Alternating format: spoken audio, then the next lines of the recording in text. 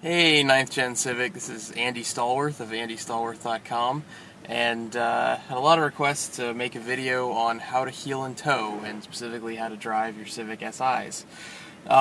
Really quickly, I just want to go over that this is an advanced racing technique. This is not something I would really recommend you do on a daily basis in your daily driver, for the simple reason that the best way to stop is to push the brake pedal and put the clutch in before the car comes to a stop. That way you're not wearing your transmission, you're not having to worry about, missing a gear or doing anything like that. Definitely would not recommend doing this in a parking lot, as someone said, just because you have to get to pretty high RPMs and pretty decent speeds. This is something that's done pretty much at threshold braking, which means you're braking as hard as the car possibly can. So one thing you really don't have to worry about is over-revving the car, because if you're slowing down, the chances of over-revving it are pretty slim. Okay, so as I said, this is a racing technique. This is probably not something you want to do every day as you're driving, but for all those people that want to learn a little bit more how to drive their car, or are seriously considering doing a high-performance driver's education event, this is something you're going to want to know how to do. And you really can't practice as you're going into a brake zone on a racetrack. It's something you need to kind of develop the skills for on the street. Then the driving on a racetrack is almost the practical test for it. Why do we do it? Believe it or not, it's not so much to help slow the car down when you're braking as it is to get the car into the next gear at the RPM you want it without jerking the tires.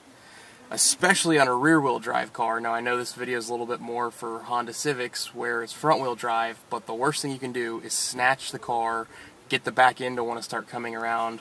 In a Civic, it's obviously not going to be the back end, it's going to be the front end that's going to get squirrely, but that's still going to mess you up as you transition into a turn. I like to say to a lot of students on racetracks that the car can do a lot more than you think it can if you ask nicely. It's when you start demanding stuff from your car that it starts to get upset. So the goal here is to do everything as absolutely smoothly as possible. Which also brings me to my next point of, that doesn't mean as fast as possible.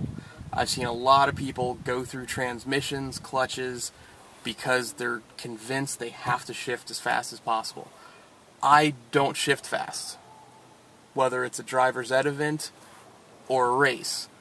Everything is done smoothly and precisely and in the order I want to do it in, but I'm not shoving into gears, I'm not doing anything hard or fast.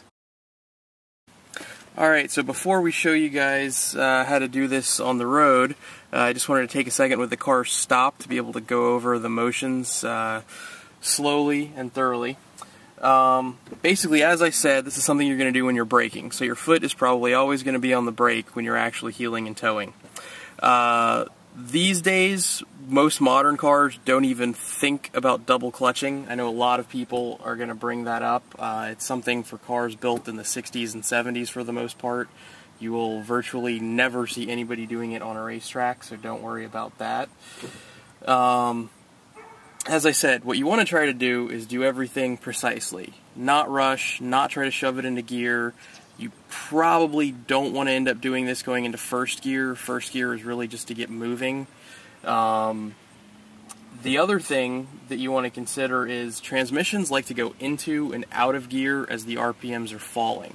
And I like to, a lot of times, you're not shoving it into gear, you're just waiting, and you feel it want to slip in.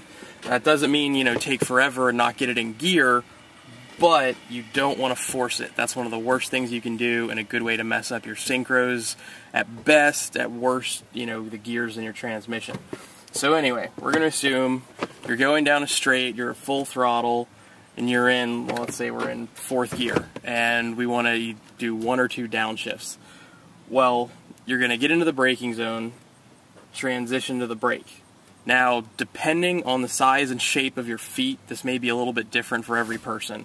If you've got size 12 triple E clod hoppers, as my dad used to say like I do, what I like to do is I put the ball of my foot, a little bit of my big toe on the brake pedal, and that's what I'm pushing the brake pedal with.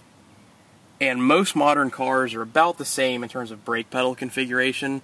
Older cars, sometimes you'd have to really kick your heel out.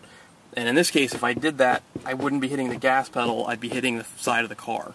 So I tend to just roll it a little bit, and I roll it over with the side of my foot.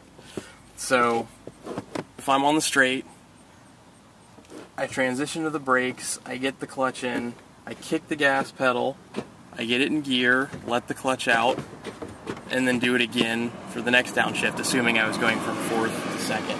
And then you're off the brakes, back on the gas, and into the turn. So it's not that complicated, it's just something you have to learn to do very coordinated and smoothly, and that way not get the car upset. So now, let's go do it on the road. One other thing to consider when you're going to be practicing heeling and towing is your seating position. It's something we go over, with a lot of students on racetracks, and most people will sit fairly reclined. Maybe they're leaning, maybe they just have one hand on the steering wheel. 9 and 3, I don't care what anybody says, hands at 9 and 3. You want to be fairly upright and erect. If you can't put your arms out and have the steering wheel touch your wrist or a little bit farther back, you're too far away. And the same thing for your feet. You don't want to be reaching to where you're not really sure you can get the clutch all the way in. You're worried about can you hit the gas pedal or not. You want your feet to be right where you need them and not have to be reaching. Same thing with your hands. Alright, so really quickly, I'm going to show you what is not a heel and toe. Not that this is necessarily going to hurt anything, so we're not going to really do anything crazy, but just to give you an idea. So, and you can even do this to just practice a little bit and get the idea of what's going on.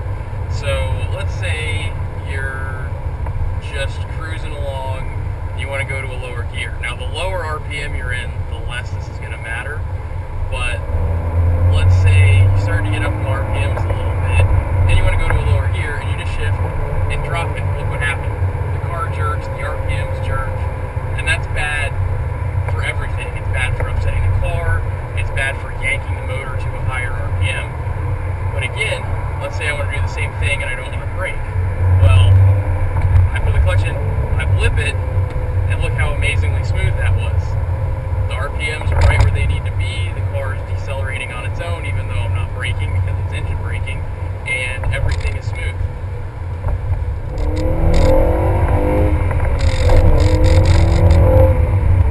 Alright, so as I said, I don't recommend doing anything crazy or stupid on public roads. It's obviously crazy and stupid and you can hurt yourself or someone else. But let's do some heeling and towing.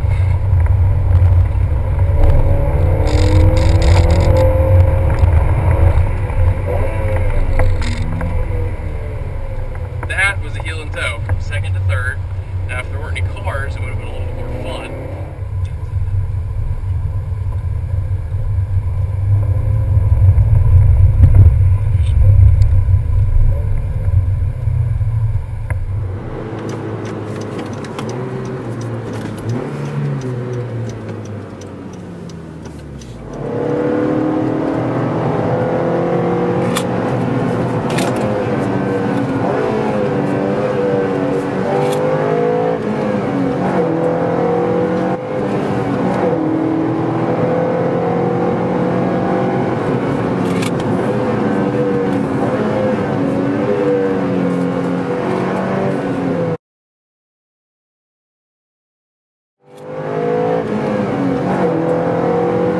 That kicked in, yo.